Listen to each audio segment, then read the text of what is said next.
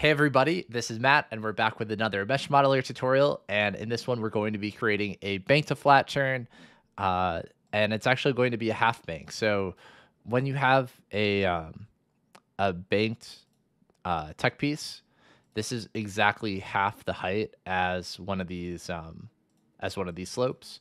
So that makes it really easy for us to basically scale this one vertically by 50%. So it will line up perfectly with our half bank. So to do this turn, we're going to actually start with an existing piece. And we're going to use this one here. So it's, I guess, 1741. And so we're essentially going to connect it here and then deform it so the angled part is in this is lined up with our bank. So we're going to go ahead and place this block. I generally like to delete these pieces of it by just holding X and clicking on it. And then we're going to go ahead and form our custom turn here. So to do that, go to item mode and then create new item from selected block. And we're going to select this like flat to bank piece. It's important to start with these to get all the angles right, so the car drives on it really well. We'll go into the mesh settings, delete the collisions layer, and then click on the gears for the geometry layer. And then we're going to go ahead and you can click a few times. You can either select this specifically or double click a few times to select just this face, and then click the copy selection. And then I'm going to hit Control A, delete a couple times to delete everything that's there.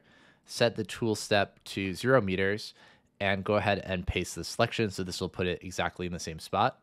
Then we're going to click this button, move selection to ground, and we're going to scale it vertically by 50%. So you can click on the scale, set the tool step to 50%, click this orange dot in the middle that's kind of aligned with the top of the item, and just drag down, and then that will scale it down 50%. The next step then is to click extrude selection. We'll set the tool step to 2 meters and just raise it up 2 meters, so that gives our block a little thickness. The next step now is to actually do the deformation to line it up perfectly with this. So we're going to use layers for that. So beyond creating like multiple geometry layers, you can do like translation and deformation layers as well. We're going to start with the scale. So we're going to first scale it 3 times along, so it'll be, you can set X to 1, Y to 1, and then Z to 3. And so that's going to essentially drag out our piece. So this way, when we deform it, it's all going to work out really nicely. And we want this block to be in to have the same starting location. So we're going to create another new layer, which is a translation layer, and we're going to translate it along the Z axis, 64. So this will move where the starting point of the block is.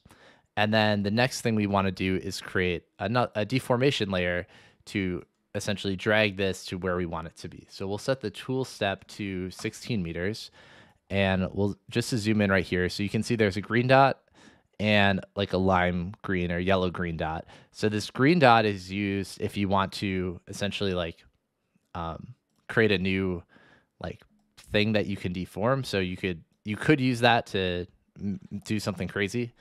But in our case, we're going to want to click on this this yellow green dot, and then we can click and drag it to move it. So we're going to drag it basically into the right location. And I'm just going to kind of eyeball it here. So we want it to end up right in the middle of that. So we'll just click this and drag it over. And then the last thing we need to do is rotate it. So you can rotate it using these 3 green dots, depending on which way you want to rotate it. We're going to use this one on the right. And then when it turns purple, that means you know it's 90 degrees. So like this angle would be off. Now that it's purple, it's perfectly 90 degrees. And so there we have it. So these are going to line up perfectly. So let's go ahead and save this item. And then hit back. And then a few things we're going to do here. We'll set the placement parameters. So we're going to do a fly step of 2, horizontal size of 32, and a vertical size of 2. And then we're also going to add an icon by clicking the plus next to icon. selecting automatic southeast so that now we can actually see what our item looks like in the editor. And we'll hit back, and now we can drag it in. So since we set the height and the placement parameter to 2, you can see when we scroll the mouse wheel up and down, it basically goes 2 meters at a time. So this should make it easy to place right along with our track. And you can see that, just to zoom in here, so this lines up perfectly, and then this end as well is going to line up perfectly. So we'll go ahead and drive on this item. So I already created an intro for this, so we can watch, so we don't have to watch myself fail the tech turn a bunch of times. And there we have it. So that's how to create a flat to half bank turn in TrackMania. And one of the really useful things about this is if you want to change this item to do a different turn, let's say we go ahead and save it as item 2 and go back into the mesh, we can just go edit the deformation layer and drag this to a different spot. So we could go and drag this this light green dot over here, and now we have like a totally different turn. We don't have to go through all the steps again. We can just go put it in a different place. So thanks everybody for watching.